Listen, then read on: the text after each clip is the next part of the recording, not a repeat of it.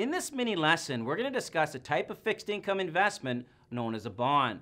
Specifically, we're going to cover what a bond is, analyze a simplified bond certificate, and finally go over some of the things that can impact the market value of an existing bond.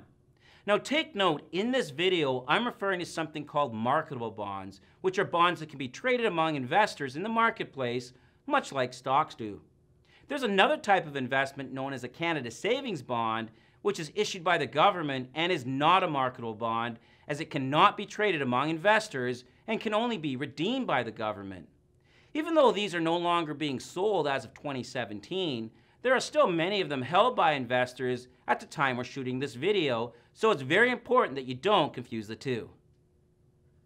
A marketable bond is nothing more than a loan. In fact, it's also referred to as a debt security because the bond issuer, which could be a corporation or government, is borrowing a certain amount of money and agrees to pay a certain interest rate during the life of the loan and pay back the principal by the time the loan matures. For example, suppose Small Fry Incorporated issued a $10,000 face value bond. In layman's terms, it borrowed money and the bond certificate is evidence of that loan.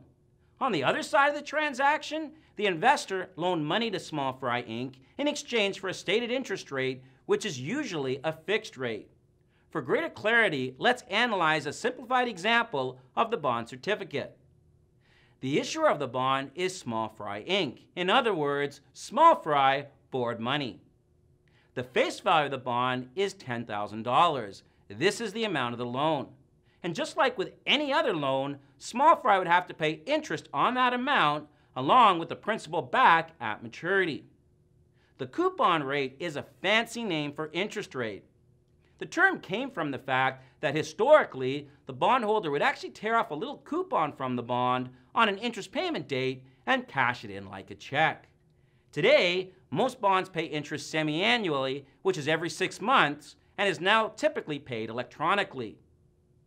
The difference between the bond's issue date and the maturity date is the bond's initial term. Be careful though, if a bond was initially issued as a 10-year bond, in 1 year, it would be referred to as a 9-year bond. In 2 years, it will be an 8-year bond, and so on. Most students are already aware that equities, such as the common shares of companies, trade in the stock market. Well, much like equities, after a bond is issued, it can be traded among investors in the bond market. If a $10,000 face value bond has a market value of exactly $10,000, we would say it's trading at par. If a $10,000 face value bond has a market value of more than $10,000, we would say it's trading at a premium.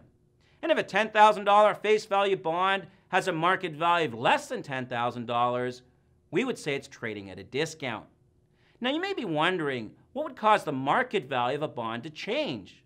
The two main factors are the issuer's creditworthiness and the attractiveness of the bond's features compared to otherwise similar bonds. Now, as you can imagine, the creditworthiness of the issuer can have a significant impact on the market value of a bond. Let me exaggerate. If you own a bond where the issuer is bankrupt with no hope of paying its debts, it's worthless. It's just a pretty piece of paper. The issuer is unable to pay you, and you'd be hard-pressed to find someone willing to buy the bond from you. The creditworthiness of the bond's issuer is always an important consideration, regardless of the bond's other features. Fortunately, there are bond rating companies that evaluate the risk of bonds and assign them a rating. Government bonds generally have the highest or best credit rating due to the government's power of taxation. Let's face it, if the government needs money, it can just raise taxes. Of course, many large corporations have very high credit ratings as well.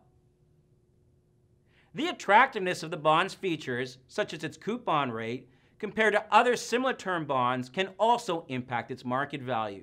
For example, a general market principle attributed to fixed income investments is as follows. All else being equal, the market value of the fixed income security will have an inverse relationship with interest rates. In other words, if interest rates increase, it will put downward pressure on the market value of existing bonds and vice versa. This can be confusing, so let's go over an example together. Suppose you own a bond with the following features: a $10,000 face value, a 5% coupon rate.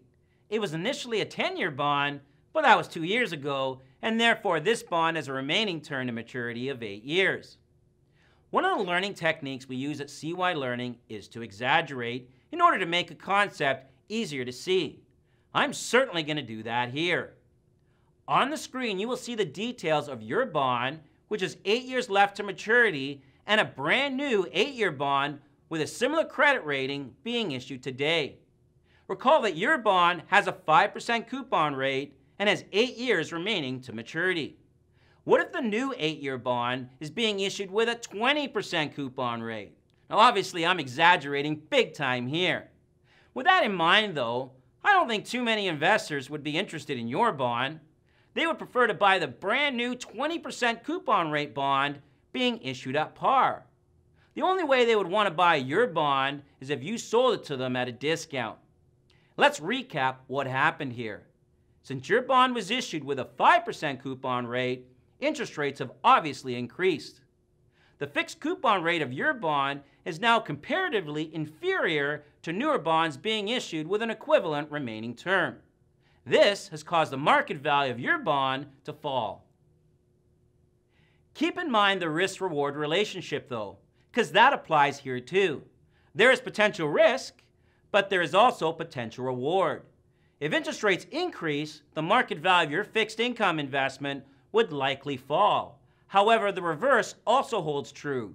If instead interest rates decrease to say 2%, your 5% coupon rate bond would be comparatively more attractive and would likely trade at a premium.